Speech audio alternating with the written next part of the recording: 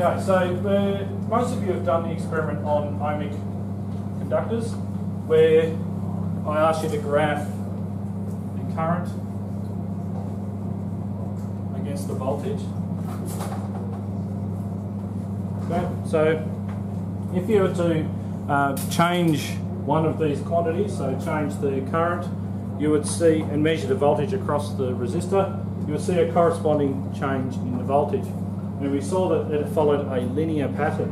Okay, so if I have a whole series of points that I've plotted together from my data, they go up in a nice straight line, like a line of best fit, like that. You see that they're following a pattern. Okay. Now from that we could make predictions. So if I were to say, try and ask you, well, you didn't do a measurement for 3.5 milliamps of current, but if you did have a 3.5 milliamp current, what would be the associated voltage for the 1K resistor? You could go, oh, okay, I'll go along to 3.5 milliamps, trace it up and across, and that'd be my voltage, and let's say 3.5 volts. Okay, so you can make a prediction either for a given current or voltage, that even if you didn't do a measurement for that, because you could say, okay, well it's in my data, I'll interpolate between the two. Likewise, you could make a prediction that would be outside of it. So if you only measured up to 9 volts, 9 milliamps current, then if I asked you, what about for 12 volts? You could say, oh, yeah, okay, probably likely to be 12 milliamps, okay, for the 1K resistor. So that's an extrapolation, but it's still, this model holds for resistors. Okay?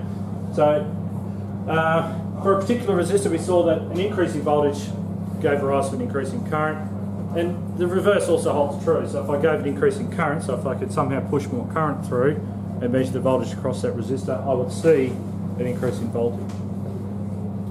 When we changed the resistances, so if I swapped out from a 1K resistor to a 2.2K resistor, so a little bit more than twice, we saw, did we see an increase in the current or a decrease? It was a decrease, wasn't it? So more resistance meant less current for the same voltage.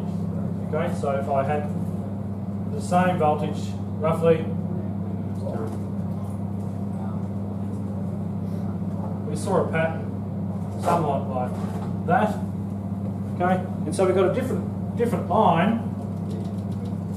So this was our 1K, this is our 2K2. So we saw that we have the same sort of pattern, as in an increasing voltage gave an increasing current in a straight linear fashion, but the graph was slightly different in that it was steeper. Okay, and from that we could sort of make a prediction. Well, okay, what if I had a 4.7K resistor?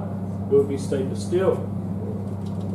10K resistor would be even steeper still, okay? Indicating that for the same voltage, so if I just look at a particular voltage here, as I increase the resistance, the current gets smaller and smaller, okay? So as you increase the voltage for a given resistor, you increase the current, so that would say that voltage is proportional to current. Okay? And we use the symbol I for current. It comes from the old French word impetus, because the French researchers that were first sort of investigating electricity, well, that's where it stuck from, and we're stuck with it, and C was used for something else. So we're saying that V is proportional to I, which really means that V is equal to something, so I'm going to call X, in this case, times I. Actually, I'm not going to call that a constant. A constant times I. So V is equal to something times I, and we can see that the relationship between V and I changes for different resistors. So how much I increase the current changes depending on how much what the resistance is. Okay, and as you increase the resistance, the graph gets steeper. Okay, and so that means that the graph, the slope of that graph, is equal to the constant. Okay? So we'd say that resistance is equal to the slope, okay, which in this case is equal to our constant. Okay, and so I could rearrange that into a formula. V equals I times our constant. For our constant, it's the resistance. Okay, and so the first guy to work this out was George Simon Ohm, way back when, and so this is called Ohm's law. Okay, so the law means that it follows a pattern that's set.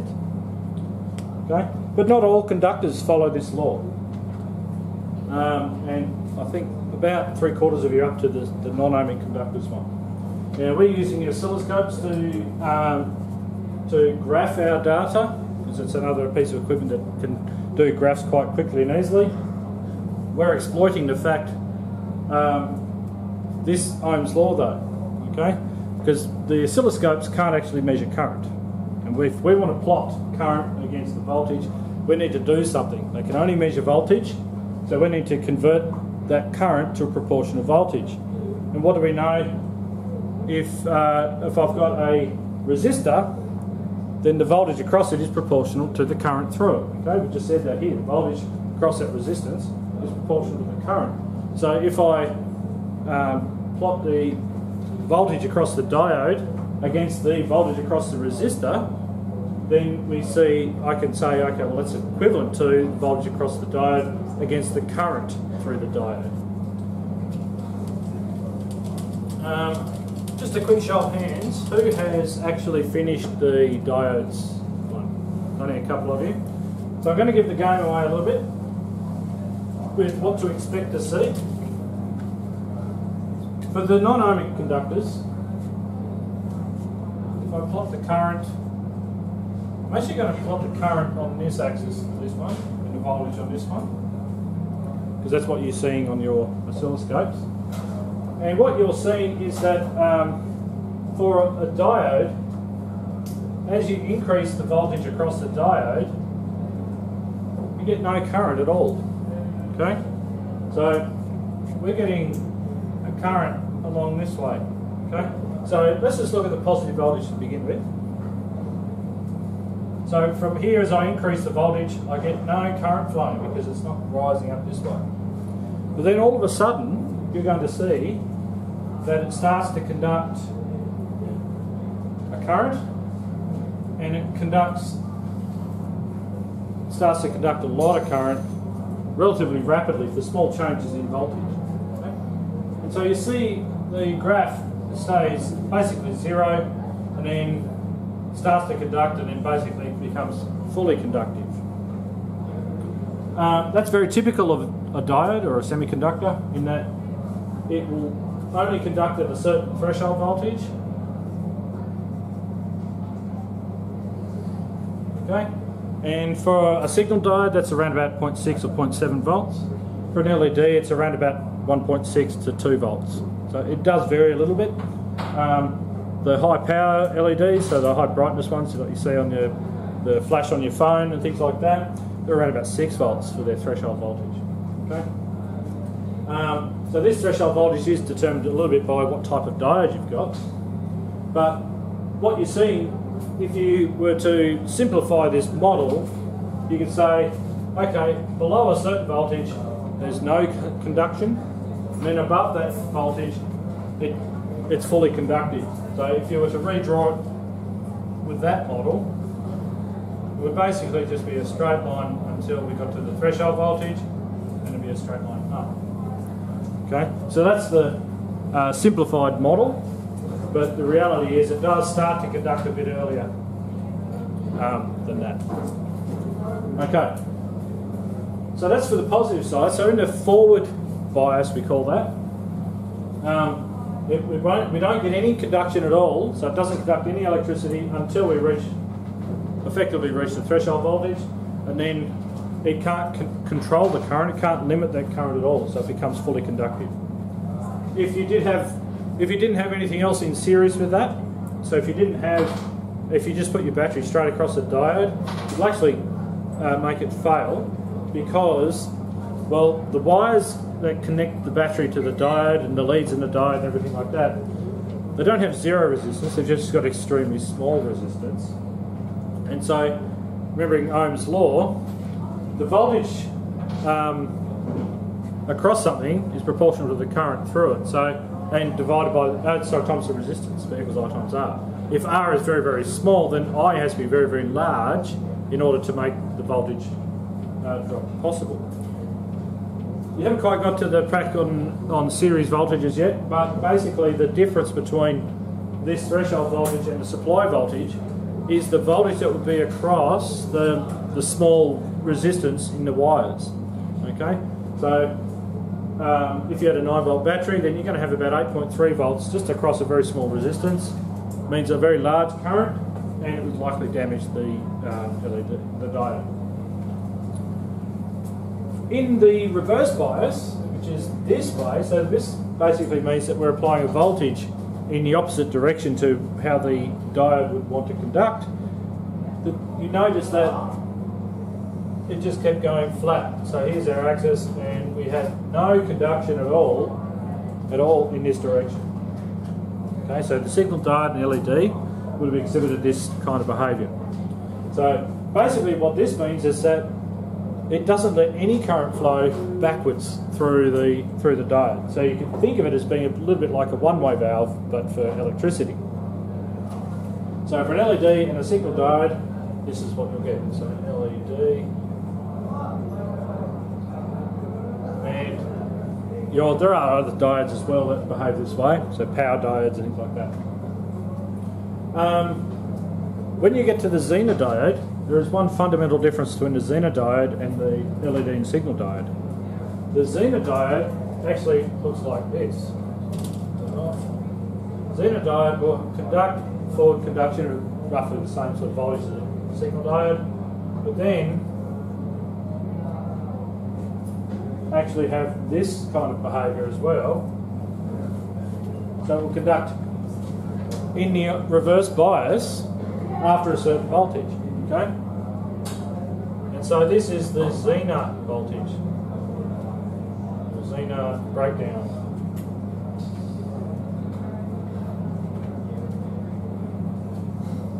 Okay? And so this is actually how the zener diode is supposed to be used. You use them in reverse bias so that when the voltage exceeds a certain level, it will start to conduct, so you can use that to protect a circuit. So if I have a circuit that it absolutely cannot ever see more than 12 volts or something like, or 5.5 volts across it, because it will fail if I get a voltage spike or accidentally connect the wrong battery up or something like that, I can use a zener diode in place in front of the circuit there, and the zener will start to conduct when it sees that voltage above that zener breakdown voltage. Okay. Another way you can use it is that the voltage that the zener, so if I have a circuit like this, resistor and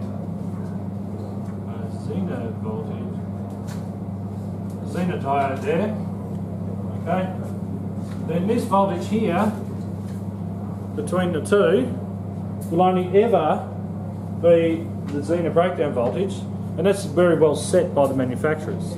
So I think most of you I gave a 3.3 volt zener. So this voltage here, the maximum voltage, if I put 9 volts on there or 12 volts, it wouldn't matter. That voltage there would only ever be 3.3 volts.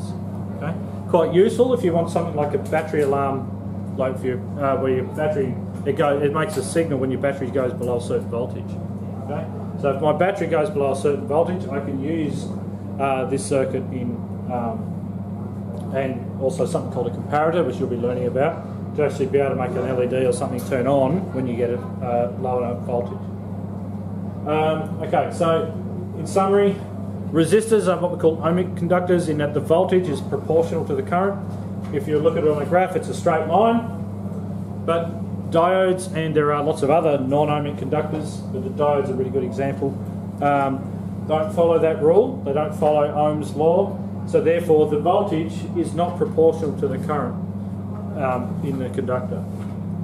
And if you look at a graph of a non-ohmic conductor, it is not a straight line, so in this case it would be like maybe an L shape, but there are lots of other types of shapes. So if you look at a light bulb or something like that, a light bulb follows a very different pattern. So I'll put the eye down here, B there.